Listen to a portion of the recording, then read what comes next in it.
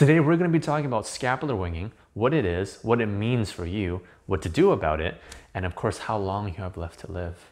Now I'm just screwing with you, it's not going to kill you.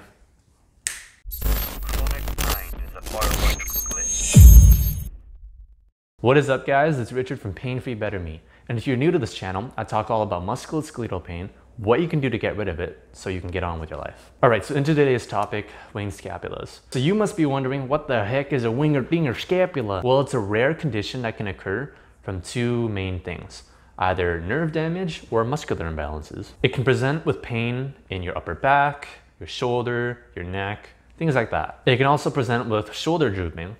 I mean, maybe not that dramatically, but something along the lines of that. Weakness is also a symptom, especially if there's nerve damage that causes your muscles not to be able to work properly. And of course, the inability to lift your arm above shoulder height, making normal chores such as combing your hair, grabbing things above you, very difficult. So before I can show you what scapular winging is and what makes it such a big deal, first we're gonna have to dig into what a normal scapula looks like.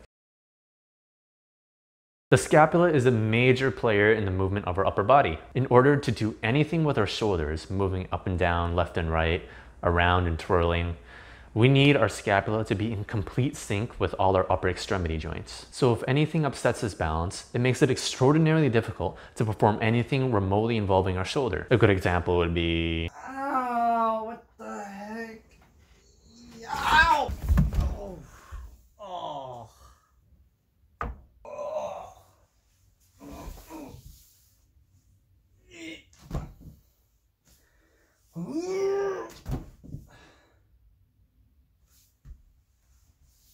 Ooh.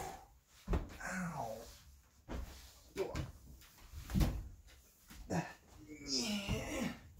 Oh, what the heck? Okay. So how do you get a webbed So how do you get a winged scapula in the first place? Well, there's a number of reasons that could explain how it could happen. Anything that damages the nerves of the surrounding musculature of the scapula is going to have an effect on scapular winging. All right, let me give you some examples. Acute trauma. So if someone tried to hit my shoulder with a bat, or if I got into a car accident, it'd be very possible that I could have some scapular winging as well. Microtrauma or repetitive overuse. Typically there are two types of people that, well, basically everyone then, that experience this. Either office desk workers who are pounding away at their desk all day, sitting down, not really moving, or manual labor workers who are working all day long on their feet, doing things over and over again that really puts a strain on their body. There's also things like post-infection. So after getting sick, it's possible that the virus could target your nerves, doing them some damage there. Post-injection as well, if someone screws up the needle placement, and then it could cause scapular winging. There's also post-surgery, so if they botch up the surgery or if it's just a side effect. Recurrent dislocations of the shoulder. The shoulder and the scapula are very, very, very interconnected, so damage to the shoulder could mean damage to the scapula. And also volleyball. Of all the sports, volleyball.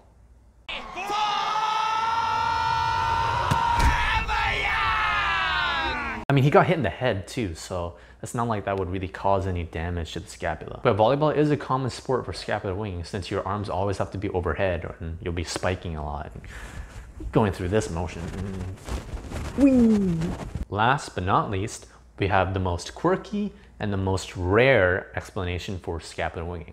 Sleeping. So sleeping can cause scapular winging because if you sleep in a weird, awkward position and you happen to compress a nerve, once you get up, you're gonna feel pretty weird at first. And as you try to move around and get up, stretch, you'll notice that your scapula might not be working in the way that it's supposed to.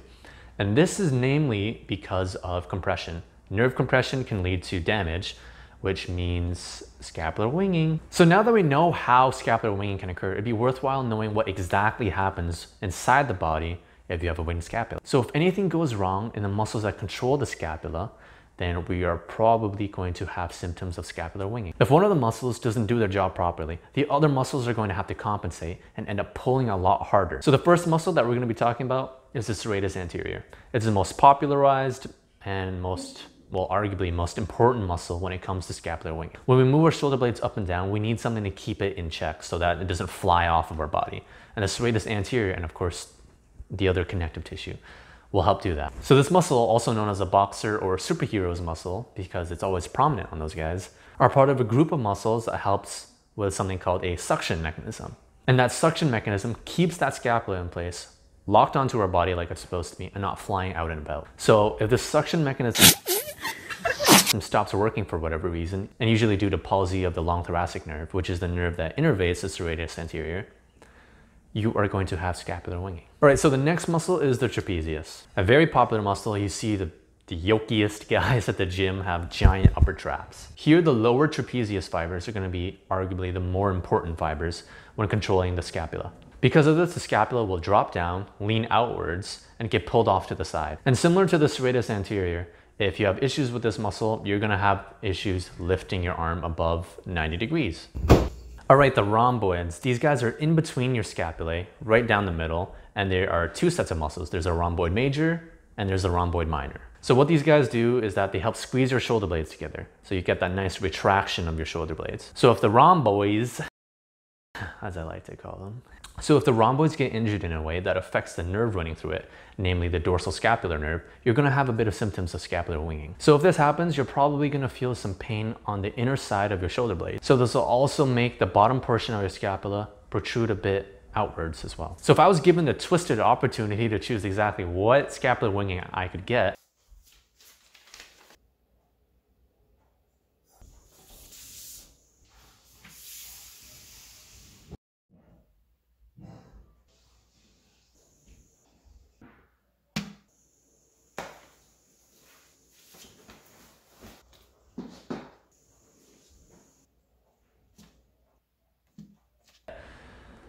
I would choose rhomboid paralysis. And the reason mainly being that the functional loss from rhomboid paralysis isn't as bad compared to trapezius and serratus anterior paralysis. All right, so now that we covered the basics of scapular winging, let's get into what treatment we can do. Lucky for you and I, conservative therapy or exercise therapy has been very successful in treating cases like scapular winging. With that being said, exercise therapy seems to be one of the best ways to treat this condition. Now remember that each case of scapular winging is going to be unique from every other one. With that being said, don't think of these exercises as the only ones you can do or the ones that you should be doing. These movements just capitalize on all of the muscles that could be potentially involved in a case of scapular winging. Without further delay, here are the exercises. Grab a resistance band, or a rope tie, or nylons, or suspenders. Anything will do the trick. Wrap your hands around the resistance band a few times until your hands are about shoulder width apart. Keep your elbows tucked in at your sides and maintain a neutral grip so that your thumbs are pointing up. Now pull the band apart as far as you can. Once you reach that point, hold it for a second or so, then slowly return to your initial position. This exercise is meant to strengthen our external rotators and coordinate our rhomboids and mid-traps together, which is great for recovery from injuries to the scapula or the humeral musculature, or even both. Do this several times and then rest. Then do this exercise to your heart's content, but safely, or else it won't be safe.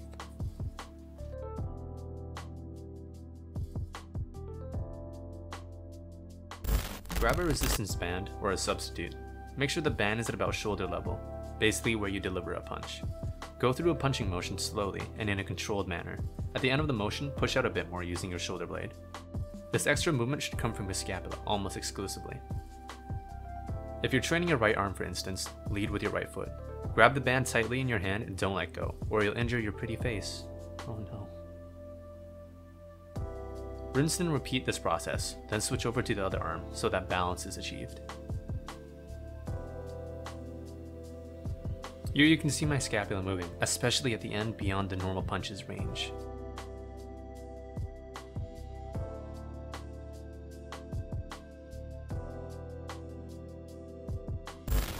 Wrap a resistance band or any substitute in your hands a few times. Similar to a band pull apart, you're going to pull apart the band horizontally at shoulder width as far as you can. Then bring one hand down to your hip and with the other, pull it up diagonally from there. Then do the same with the other side. And that's one repetition. Start the process over and have fun cheerleading. You may notice at some points my hand at the bottom for diagonal pulls are at different positions. Mix it up and see how it feels for yourself. This exercise helps with building up coordination and strengthen the upper posterior chain, including your middle traps, rhomboids, and even your serratus anterior. You'll need dumbbells or something of the sort to prop yourself a bit higher than whatever surface you choose to do this exercise on. I chose the table because I like tables, and tables like me. Lift your butt off so it's not touching the table. Hold this for about 20 seconds or as long as you can. Then take a break. This exercise is meant to focus on lower trapezius activation, something that most of us need work on. You can tell my butt is lifted off the table, but my legs are still on, which is what you want to really load your lower traps. Make sure your wrists are as neutral as possible, as without flexibility training, this can do a number on your wrist joint. If you have any questions, or if you found this video helpful, or if you found it complete trash, please let me know in the comments. I'd love to hear what you guys think. Otherwise, I hope you guys enjoyed the video, and if you did, please consider dropping a like, subscribing, so that YouTube can start paying me so I can pay for better lighting and... Just kidding, YouTube doesn't pay me squat. Get it? Squat? I'm sorry. Okay, goodbye!